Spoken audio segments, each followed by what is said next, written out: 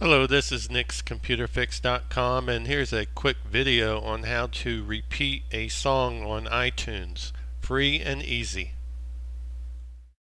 Okay, the simplest way to go about doing this once you have iTunes open is go up and click on a song and select it like I'm doing here. I'm going to click on Cheap Sunglasses by ZZ Top, and then I'm going to go up and click on the play button. Now over to the right, once the song is playing, you'll see this little X symbol.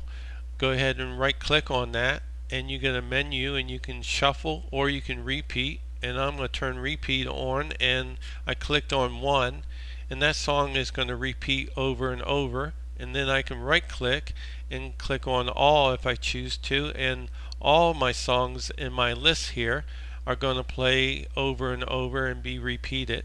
Now the same procedure does work for playlists as well, and I can right click and also go down and turn the repeat off if I choose to. Okay, that's it for this tutorial. Subscribe and like my video.